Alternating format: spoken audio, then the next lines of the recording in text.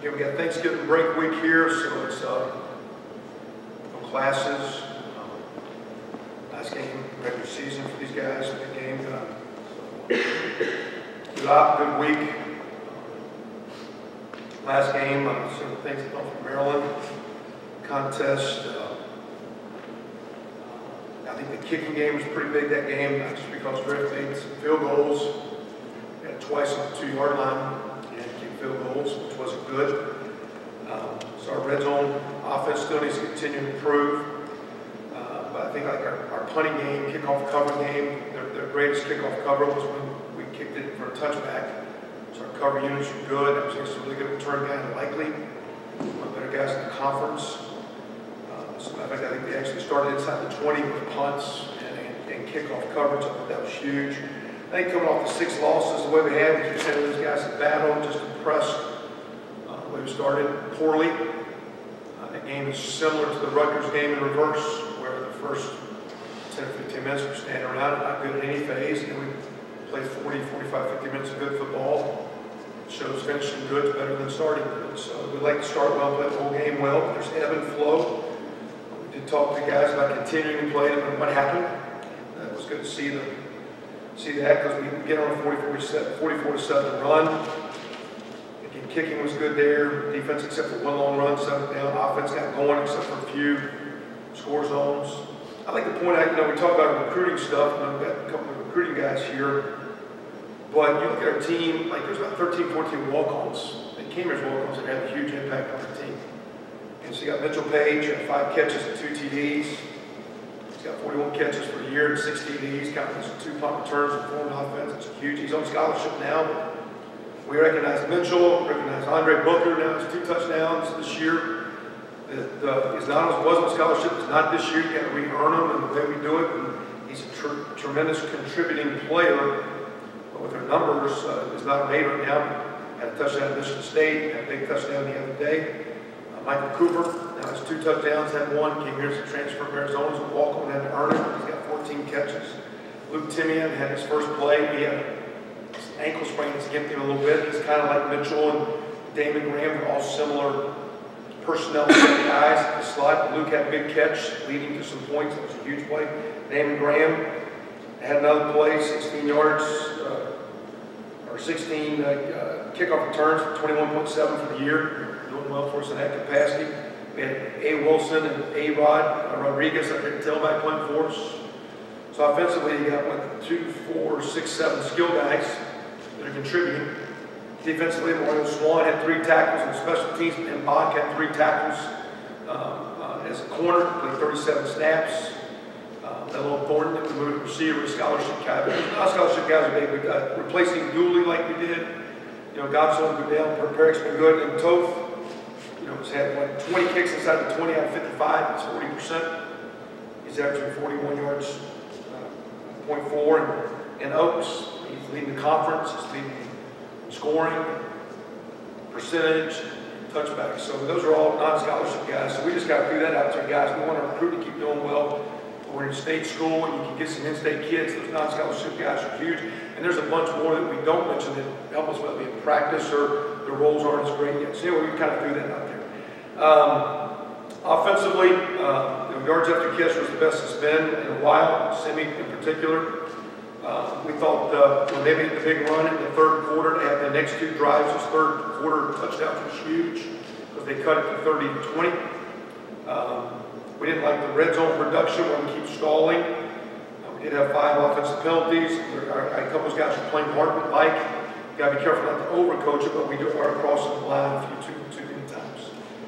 Winning performances, we had several guys up front in the perimeter. Sudfeld played well. Michael Cooper, again, line ready at 130. I think Maryland had given up 104 yards in the previous 4 games rushing to Penn State, Wisconsin, Michigan State, and Iowa. Vine had 130 himself. They loaded box. And that's why some of the passing was good. It was one-on-one, but it was a good running game and a hard running day. Vine played well. Dan Feeney played well again. Jason Spriggs, Jake Reed, Semi Cobbs, Mitchell Page, and Andre Booker. Player of the games were Semi Cobbs and Nate Sudfeld, and the scouts were Jacob Almonte, And Raekwon Jones, again, he showed up several times as a young guy. Defensively, responding from the 21, first start, they had a turnover, gave up cheap, but a couple big plays. I think they thought they kept their poise. I think the offensive drive gave them a little bit of momentum. And then they kind of got, say, the 5 3-and-outs as the game went along. We only had one defensive penalty. It was a PI call. It was a competitive play. We had 8 tackles for loss. We were 13 of 16 on 3rd down, 4 of 6 on 4th down. So getting some stops, the best we've been in a while. We only gave up 7. Second had points and 0 in the 4th quarter, which was great. We didn't have any turnovers that we created, that we got. Maryland had been a little sloppy, so Maryland did a much better job. We didn't get them. We had 15 missed tackles. We got to clean that up. Some big plays we got to clean up, but got to start fast and we love to finish. They had several guys that played well. We thought Nick Mangieri, Darius Latham, and Zach Shaw. Those 3 guys have been playing very, very hard up front. Ben Bach and Leon Thornton at corner both showed up well physically for us. Jonathan Crawford, and then Marcus Oliver and T. Gray Scales. Player games, Marcus Oliver. Marcus is probably playing as hard as he on our team, playing caring and giving and fighting. He's beat up. He's got a lot of passion. He's a phenomenal kid, and he gives a lot. He's kind of glue keeping those guys together. He's a special young player. This is a sophomore. He's a 3rd-year sophomore. Scouts, Danny Cameron, good to see, and Chandler Miller. In the kicking, we had several good performances. Players of the game, Griffin Oakes and Eric Toth. We did recognize Ryan Watercutter and Chris Gajic, the scout team kick guys. Those guys covering kicks for us. Was really, really good. I thought Mitchell Page did a good job managing the kicks. Had one get over his head. And then again, moving on to Purdue. Again, very fortunate to have, again, what I consider a great rival and a lot of respect for their team. Then through my years from high school as a player to college, where I've coached, been lucky to be a place that had good rivals. Not everyone has that blessing. So it's nice that we have fan base from both sides, and there's a lot of talk and smack, I guess, but it's really good. But it's, and I'll slow down the commercial, but rivalry week, and we have a great rival, and we embrace that. And, it's going to be a tough challenge. Put on the tape, and we keep saying that. Sometimes we're playing good, the record don't show it. I mean, put on the tape, watch how hard they're playing in all phases. 2 quarterbacks, it's one's hurt, maybe plays, maybe not.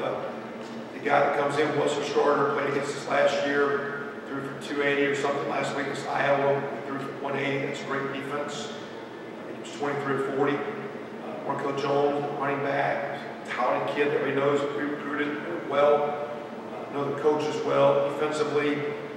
Creating a lot of turnovers in secondary. Frankie Williams, guys in front, linebackers.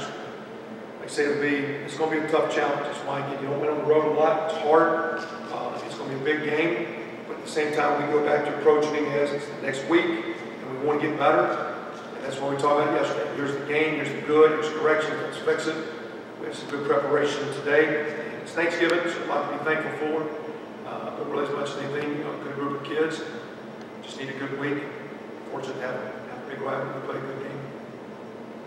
Questions? You have an update on Gordon Howard? Yeah, again, it's got to be. They'll try to manage here. We'll see. Again, we're going to visit with him. He could have. He actually had it coming out last game, so he didn't hurt practice. He just kind of been fighting through it. And last, why do you guys always this name? We just had the first time in history of school. 2 players in the week. Ever. 3rd largest comeback in history of school. Ever. We're going to start ranking the question. Just that's our way. We don't operate that way on the second floor. We just start doing press conferences with a positive venue on the second floor. Well, it could be positive if he's playing. He's one of these great. Yeah, it's always like we always got to get injury updates. Why don't we get like who's playing great updates? I mean, he's. We'll see. We're going to always be smart. He's got short-term and long-term. But like last game, even like, they try to give him a bike if you go, but man, they were putting 7-8 up. It's going to be tough sledding. He didn't feel comfortable. We didn't feel comfortable. We'll go through the week and see, be smart with it. But not, fortunately, again, we got still the same line and some good backs that we don't have. We'll see. Sorry.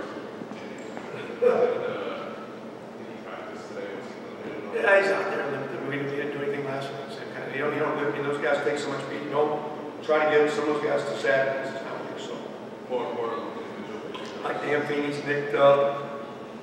Some of those guys wearing boots till they get off the bus Saturday, and then they're playing. So just that kind of time of year. This guy's first trip out there since he had 12. Obviously, he's going to drive to the environment. I haven't yet. Because again, you just start with moving on to this Monday. Here's your formations and tendencies you think you see, or how you think you're going to get attacked, blitzes, and here's your kick units and threats, and so you kind of start with game planning. At the end of the day, road games are tough. That's why it's hard to win on the road. We haven't had a lot of success doing that. We haven't figured anything out. So last week we just kept playing hard. It was good enough. We need to do it again better because again, produced. If you watch them on tape, Maryland came in playing very, very well. They started playing very, very well. And Purdue on tape looks the same, let alone being a 5-1 and as you wrap up the season. So, bottom line, we really talk a lot about the opponent, keeping your eyes on your job instead of surroundings and distractions and all that. This senior class, where are they? What's the Maryland game? Yeah, again, I was told, because again, when you're in the midst of the game, you kind of move in my position of sometimes it's hard to stay with the group because you're kind of what's up next, what's your kicking situations, what's your O and D and all those kind of things. But I was told from a couple people that they thought some of the things some of the veteran defensive players did early in the game really helped some of the players. And just some of their comments, whatever they were, their body language or their challenge or their positive reinforcement, let's get it fixed, whatever. But in particular, Latham and Rayner and Shaw and Mangier in particular were kind of like those guys were really strong on the sideline. I think the offense gave them some energy. We kind of fed off each other. And then we played about 3/4 of good team ball. So it's a good group of guys. I got a lot of respect for them because the way they battle, they bring every day. I was just happy we got a good win for them. And we want to have another good week and see what's good enough to maybe get the next win. So it's a coach a long time. But really just got a nice, and when you're not a head coach, as I was prior to being here, you're working guys, but you've got them, and I've been in several places, 9 years, whatever. So you see kids develop, whether it be your position, whether it be your side of the ball. Now as your head coach is kind of all positions and all phases, but to see guys grow, this is as good a group as I've been around, just what they do, the way they fight, the way they bring it, the way they keep their spirits up, and they're in a place sometimes where they got to bring it themselves.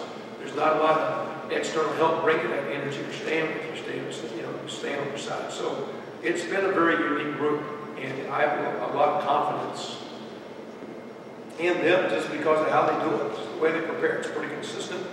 I'd like to be a little bit more consistent and confident on game days, but I think the way we battle, I think we've kind of showed, even without the results, that this team's growing with some confidence. The way they keep battling, the way they keep coming back, the way they play, we haven't figured anything out. We have shown, as most teams show, in this day and age of all the outside influences, the social media, all the comments of good, positive, negative, it's really easy to just drop your guard. Everybody uses the word focus. But in our world, to me, it's a little bit like boxing. And if you drop your hands, you don't get knocked out. And it's really, to keep that spirit and that fighter's mentality up, it's challenging. And we played some good ball up short. Now we just played hard about one. We didn't figure anything out. We just finished the game. Now we've got another good week to get better and finish it again. And you got to be mature enough to handle it. And I got some confidence. I think they will. But you just watch teams. That's why I think there's so much inconsistency. You think teams are going to win, they don't. It's just tough to keep your guys hungry and focused. And I expect these guys to have a good week. We didn't do a bunch of rah-rah, just standard issue. Here's how we approach it. Here's what it is. Here's the next week. It's a bucket week. It's a great Thanksgiving week. Kevin, does it help do that maintain a focus when you go into class? So there's not students look around and just kind of I don't know, because and you say that because again, people can still reach out to them. Sometimes they got a little bit more free time, so maybe it's more. So we're something like that. We actually have some guys today that we doing some academic work just because we got a window, we got exams coming up, we got some papers due. So we're kind of working a reasonable week. It's, we back. That's why I appreciate you guys being a little bit later. We let them sleep another hour or two because we didn't have to get to classes. But we've tried to work hard to make this the last couple of years just, it's been more about the week than the game, or playing on the road, or we try to make this a strong week for the kids. And because there are no classes, it can be a little more just team-oriented. So does that help us hurt us out? Is there a danger when you play a game like this, rivalry game, and trying to get to a whole game? Is there a danger kids get too ramped up and you have to bring them in? Again, all we're talking about is the week prep process and playing hard. The other day we talked about we don't look at the scoreboard. We're not going to look at time. We're supposed to keep our eye on the opponent and doing our job. And that can kind of be the bulk of it this week. Because again, you talk about results versus what you got to do to get the result. The result is you got assignments to do it. You got to come over. I thought the other day was probably the best communication we had. Kids talking. Nate was very good at halftime. Hey, I want this and this. I don't want this. He's always been good. He's the best he's ever been Saturday. Like I said, I heard several comments. I didn't see it because I was kind of one of the defensive players that were very encouraging of whatever. So like I said, we're not going to play a game with a lot of pressure. Our pressure is going to be prepared and then go over and play it. And like I said, we're not going to get caught up into the results because there's a lot of factors going into that. So ball security, kicking, play calling, execution, there's all kinds of things that can determine an outcome. But our deal is the process of the week. Each week we keep talking about getting better. So we came in and said, hey, this needs to get fixed. This was good. Here's what they're going to do. And now start the process of getting better. And that's not coach speak. That's just how we do it. I'm sure one of the goals this year was to evolve and take that next step in the program. How much do you mention the bowl possibility now, given that you've got the 15? Well, because you guys already did last week. And I said, hey, you need to be a bowl team 5 and 7, so don't worry about it. Because it's never been a goal we talk about. Our goal is to be the best we can. And because you guys have been Twittered out, talk about it, all we talk about is living each day and living each week and getting better as a player, as a student, and as in your life. That's all we talk about, is getting better and playing better football and continuing to play and not riding the ups and downs and highs and lows. So our true goal is always to be the best we can, get better, and continue to improve. And so we haven't put a sticker on, it's got to be this. This should be the best week we've had because it's the next one. And that's all not because it's the rival or any other records or implications. This should be our best week because it's the next. And that way, to me, I think our kids can approach it with some confidence, not have stress, not have worry. Same to a coach, man. It's just our best week's going to have human error. Because we're human. There are going to be glitches and mess ups.